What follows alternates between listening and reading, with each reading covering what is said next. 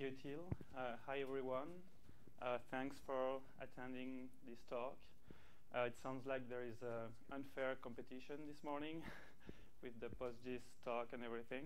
So thank you very much for attending this talk. So my name is Eric, as Till said. So today I'm going to talk about the GeoAlchemy library, which is a Python library. And you can find my slides online at this URL.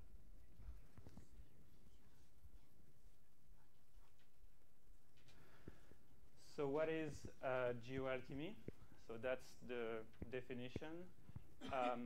It's a library for using SQL spatial databases from Python. So that's basically what it is. So we have PostGIS. PostGIS is, I would say, the main open source spatial database. It's the one we all love here. It's used by many people. It's very robust. It has many features, many functions. It's a great database. So that's nice. And we also have Python. And Python is a nice programming language that a lot of people use. It's become a very popular language, and especially in the GIS field. We have many libraries, many great software implemented in Python. For example, we have the Shapely library, which is written and developed by Sean Gillies. It's a great library, and we have many more. We have MapProxy, which also is a great software that we use. And you can find, and there is also an official Python repository where you can find packages, and everything is in this repository, which makes it very convenient to download and install Python software. So we have great tools. We have Python and PostGIS, and now we need good ways and good tools, good libraries to be able to use PostGIS from Python. And that's exactly the reason why we're developing GeoAlchemy. To be able to use spatial databases, mainly PostGIS from Python code. But there is another big project, very well-known project that does that already. This is Django. And Django has GeoDjango inside it. So GeoDjango brings the geospatial stuff into Django. So we can wonder why. And in Django there is an ORM, and this ORM works with GeoDjango. It works for geometry columns. So yes, it's great. Django is great, but it's not everything. Sorry. But there is something else. So Django is a web framework, and we want to be able to use SQL spatial databases from Python, but outside also for non-web applications. So for example, you may need to write a script for data analysis or for data visualization, and this is just a script. You don't want a full web application. And Django is really a web framework. So you don't want to install Django and GeoDjango just to write a data analysis script, for example. And also, there are other very interesting web frameworks out there, Python web frameworks. Has anyone here heard about Flask, Bottle, and Pyramid? Wow, a lot of people. So yes, that's true. There are also very great frameworks with lots of features and lots of users. but those are more on they're micro frameworks, I would say. Not all of them are micro, but more on this side compared to Django. And in particular, they don't have any opinion on the SQL toolkit that you use with those frameworks. They're agnostic to that compared to Django, which comes with its own ORM software. And people who use Pyramid, Bottle, and Flask, they also use SQLAlchemy. So SQLAlchemy is a general purpose SQL toolkit for Python. So don't mix up SQLAlchemy and GeoAlchemy. GeoAlchemy is based on that general purpose toolkit. And there are good reasons to love this toolkit. It's a fantastic piece of software, very, very, very flexible, much more flexible than any other ORMs, Python ORMs, Django included. So I'm going to present that SQLAlchemy toolkit. So the definition is it's the database toolkit for Python. And I'm going to talk about its philosophy, because it's very important to know the philosophy of the framework. It's very different from other toolkit. So as opposed to most of the ORMs that we find on the internet, this one is not about abstracting the database at all. Because abstracting is hiding, and SQLAlchemy doesn't want to hide the database from you. It's more about automation, which means you as a developer instruct SQLAlchemy to do the grunt work you give it. So it's and the relational form of the data is completely preserved. So SQLAlchemy provides a rich vocabulary to express decisions made by the developer, which means it's your responsibility to build the queries, to know about the relational form of your data, etc. You will need to do join and query, filter, etc. It's on your SQLAlchemy just gives you the tools to be able to do that in a clean way. So that's the philosophy of the library. And now more on the architecture of the library.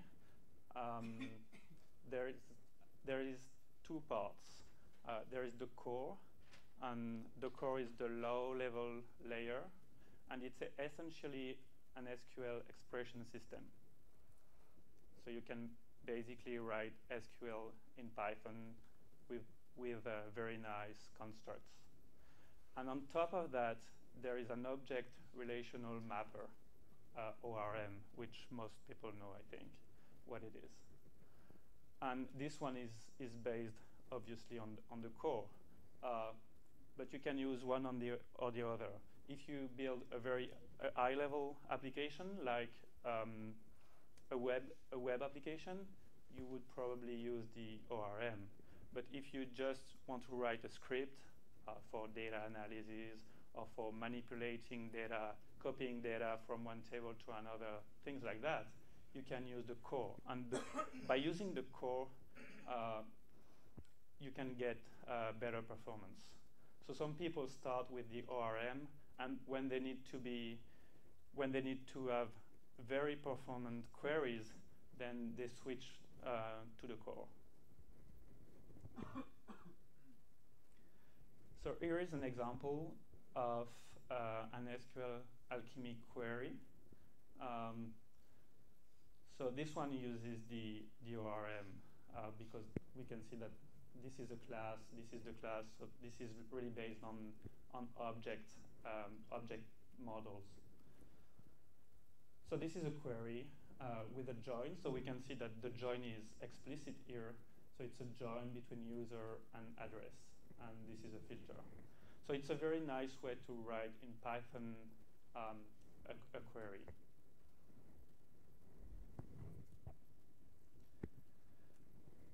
So now GeoAlchemy. So GeoAlchemy is actually a very thin layer above SQLAlchemy. SQLAlchemy is very, very flexible. It's a framework onto which you can build. So that's the reason GeoAlchemy is just a thin layer above it. And it obviously has the same philosophy as SQLAlchemy. Yeah. So here is a GeoAlchemy query example. So it's very similar to what we saw at the previous slide. So it's a query with a filter. And inside the filter, we can see some PostGIS functions. So stBuffer, stArea. So this query the lakes whose buffers have areas that are greater than 33.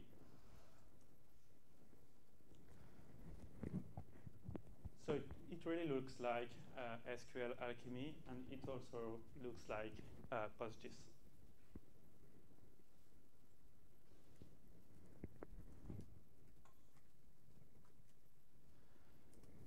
And also GeoAlchemy integrate well with other Python libraries. So for example, Shapely. So Shapely, I don't know if you know Shapely. It's a Python wrapper for the geometry library. And GeoAlchemy exposes toShape and FromShape functions to be able to convert GeoAlchemy geometries to Shapely geometries and Shapely geometries to GeoAlchemy geometries. So in this example, I used the same query as previously, and then I can use the toShape function to convert. So I get a lake, which is a feature, and the lake as a geometry, and I can convert this geometry to a shapefile geometry, to a Shapely geometry. And then I can use everything that Shapely supports. So for example, here in this example, I call the representative point function on this geometry, and then I can get the WKT representation of this representative point. So this is very, very simple and very, very powerful. Just a quick status on the project. We released version 2 6 months ago. So this is the documentation for this release. So it's a completely new release, which benefits from the latest advances of the SQLAlchemy project, which makes it even thinner. It's a very thin layer, even thinner than the previous version. The API has been improved.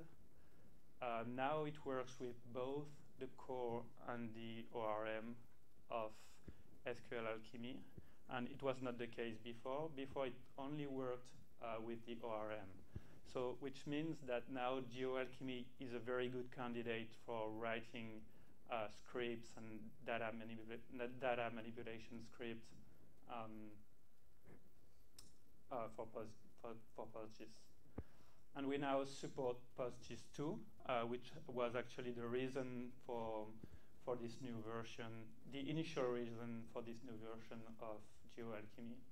And we support all the types that PostGIS supports, so which means geometry, geography, and even raster. Raster is a new type. Raster support was added a few months ago. It's very recent. And also I would like to emphasize that the project is fully documented and tested.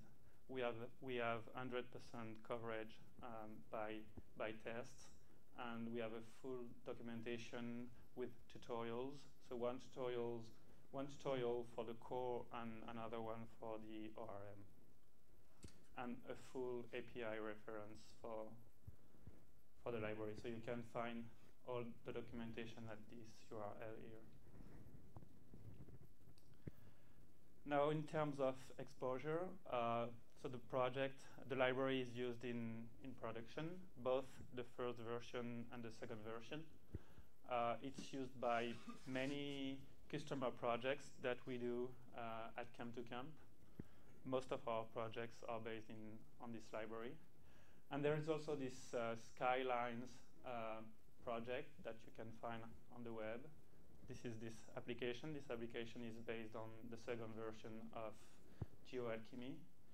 And it's developed by this guy, Tobias Bienick. He's a German guy, and he's been very helpful working on GeoAlchemy too. So he's one of the main contributors of the project. So that's it. Thank you very much for your attention. If there are any questions, I'm happy to answer them.